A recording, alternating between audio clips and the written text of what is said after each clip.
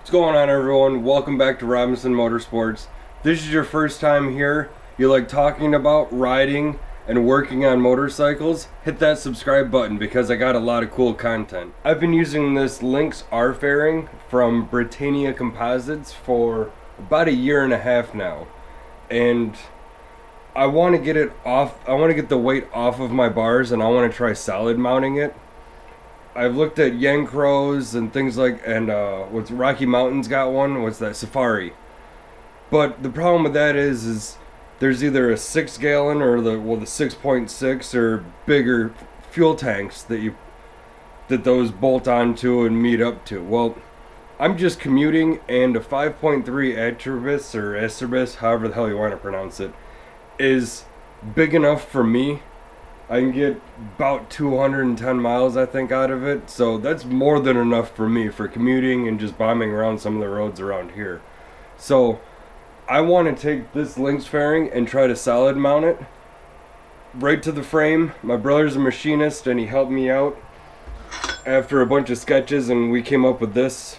Pretty much this is the raw, most rough edition of it, but it's a starting point to see if this is actually going to work.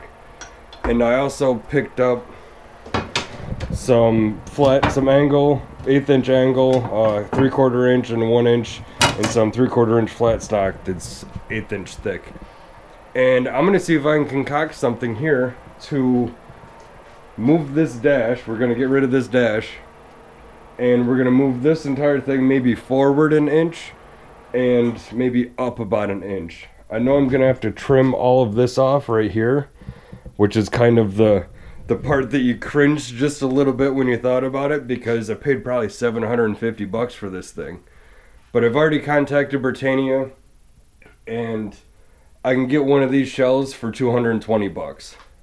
Yes, I could copy it, but $220 is definitely worth the risk, I think, in my eyes, to try to get this thing solid mounted. So grab a beer and enjoy.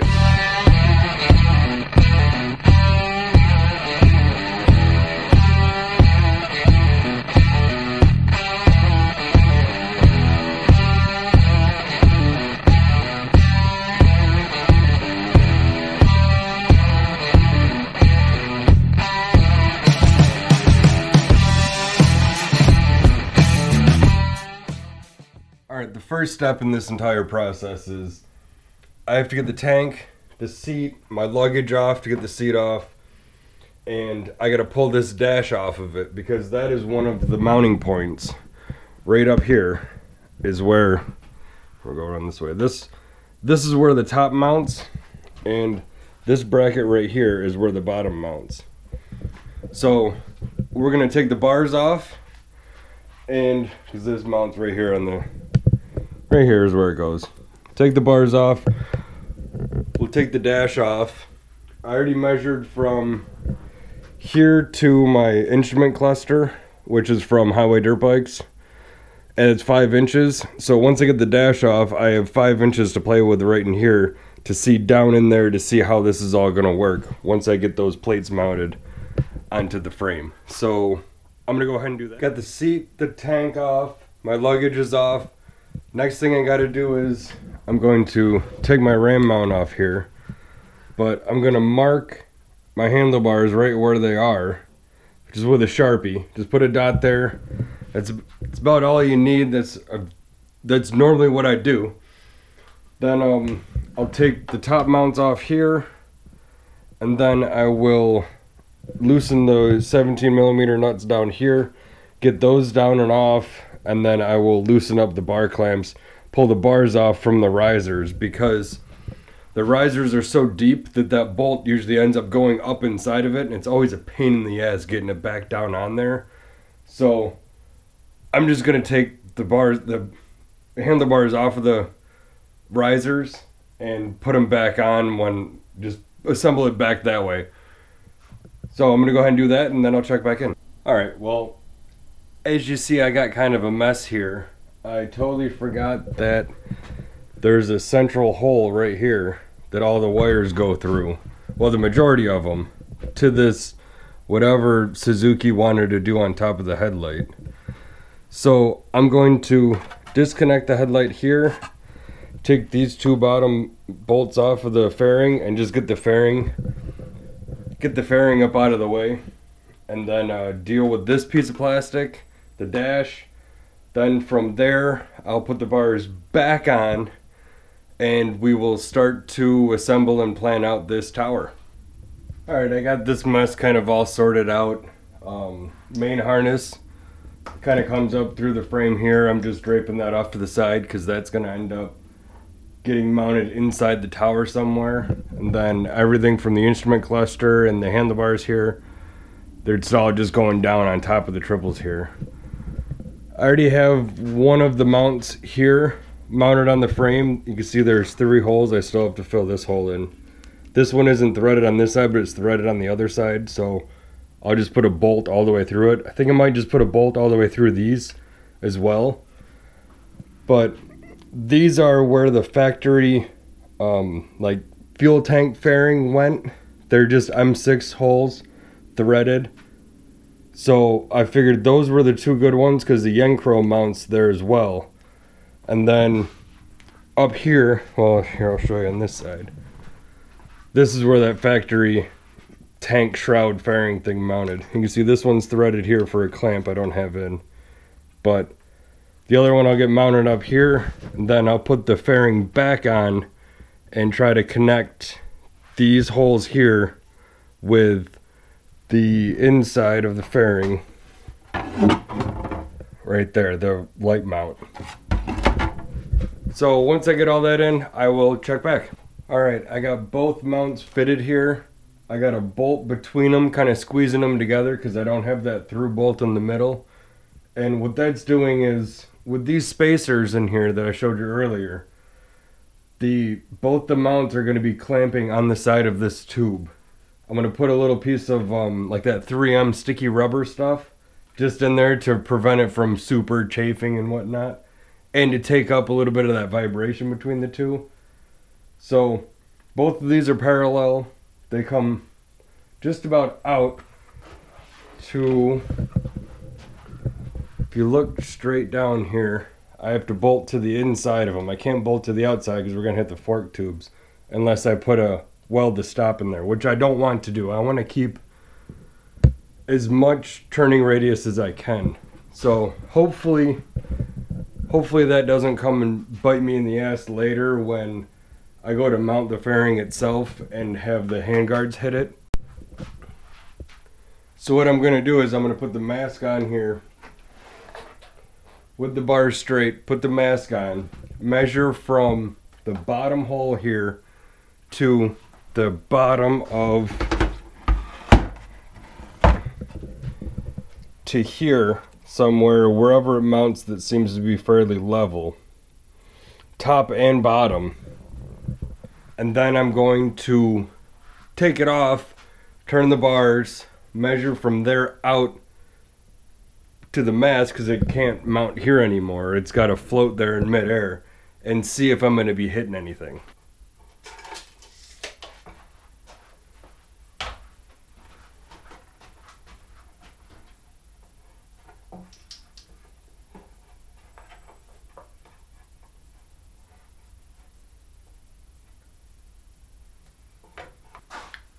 So it looks like I'm gonna have to go about 4.5 inches away from there, so then it doesn't hit the handguards up here, and maybe an inch up. But it seems like there's a pocket there on top of the fairing that's gonna actually work pretty good. So let's see what that looks like. Like another inch away right here and an inch up.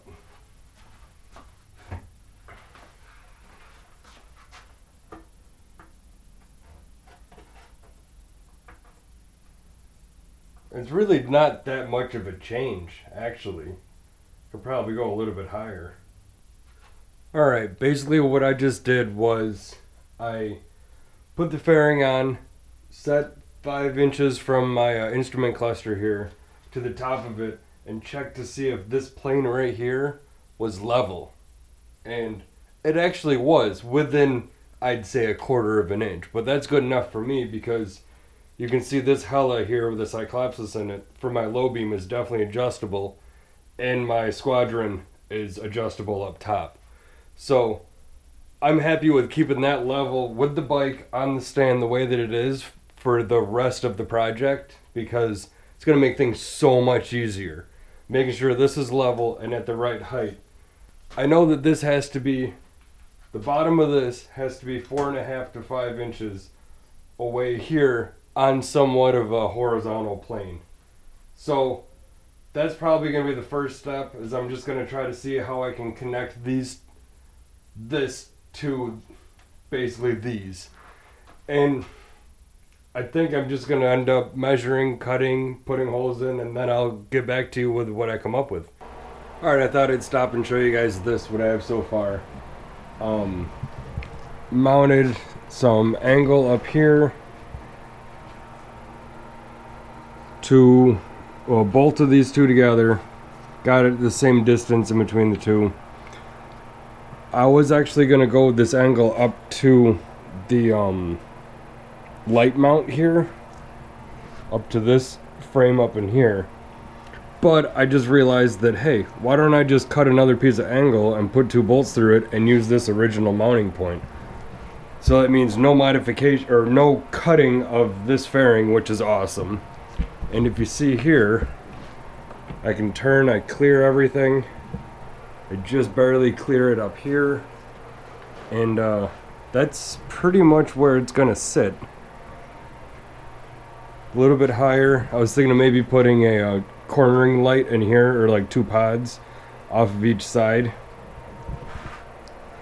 But I'm gonna keep chugging along here and see if I can't get something from this hole here up to this upper mounting point. That's gonna be the next one, because these 2 holes are for the light itself. I got to get something up there, then I can make like a dash panel here, maybe drop it down, put a dash there. So I got to figure out how to connect this up to here, and also some type of support so these don't pivot here. I'm eventually just going to get it all welded. My brother's got an aluminum welder, so I'll be able to take it over there and just kind of tack it together. This is going to be like a version 1.0.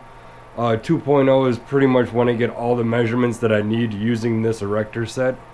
So keep plugging along here, and I will check back in when I see something. Alright, continuing with this 3/4 inch by 1/8 inch angle. I took the scraps right here from what I cut off of this down here, and cut a 45 in it there, just to kind of clean it up as a bracket. Mounted it to these 2 holes, which were already existent for the top of this right here, these 2 holes, the dash.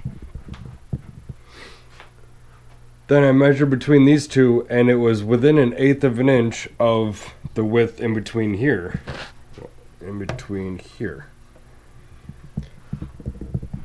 So then I was like, well, that's freaking perfect, because then I can run 2 pieces of angle straight down to this top mount, from there down to the top mount, and complete this pretty much triangle that I need. Now, the issue that I have now is these aren't, obviously they're not the same mounting points here, so I need to come up with something to go from either here to the top, well, no, here to here to support that. I need a triangle with 3 mount points other than these 4.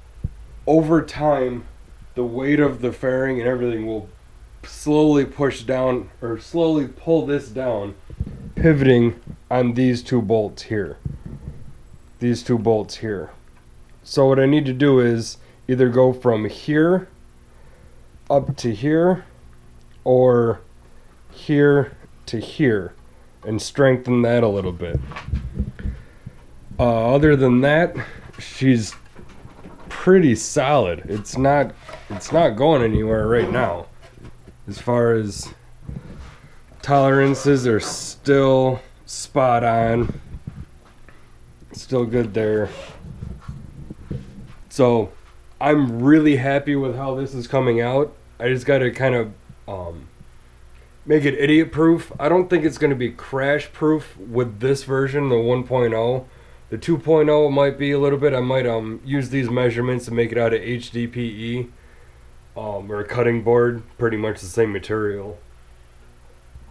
Or I'm not sure, because I know aluminum's going to have a lot less vibration than the HDPE will. I just got to make this so it'll be strong enough to hold the weight of the light, and over time it won't loosen up and come down. Yeah, I'm going to weld it, but these 3 points right here I want to keep bolted so then I can replace anything out this way in case I wad it up. So I'll figure something out and I will check back in. Alright, so I got the start of the triangle going right here. I'm either going to tie this to here, that way if the triangle tries to drop we're supported right with this one, or I'm going to tie it up here. I still don't know what I'm going to do with my dash yet, so that's kind of like the big thing in question. I got to think about that a little bit, and then I got to install the light set to see how this would tie together. But I'm going to do that and then I will get back. Alright, I decided just to lop these two off right here. My dash is going to be at kind of a sharp angle, sharper than the way that comes from the factory. It's a little bit more like this. So I think I'll be happy with that. At least I'll get a lot of real estate there for switches, gauges, whatever I want, volt meters, whatever that I want to put on there, along with my GPS and possibly a phone mount. I'm going to take this off now that I have it all mounted. Everything seems to fit all right. The light's in there. We're clearing back here. I can actually get in here and actually swap the light out if I need to, if it blows or if anything happens to it. So I'm going to take this off, take it over to my brother's tomorrow and weld it up. All I'm going to be doing is just kind of tacking it right here, tacking it up here, tacking it down here. I'm not going to tack it to these mounts because they're kind of well, my brother made these for me and I want to be able to use those again if I don't go with this whole setup. But I want to make this setup a little bit more rigid than it is and fix it in place. Then I can go ahead and work on the wiring and the dash. So pretty much done with it for tonight. If you like this, subscribe. There's going to be a cool build. I'll probably post another video next week with the wiring. I'm going to be on this for a little bit until it's done. And then we'll go from there. So I will see you on the next one.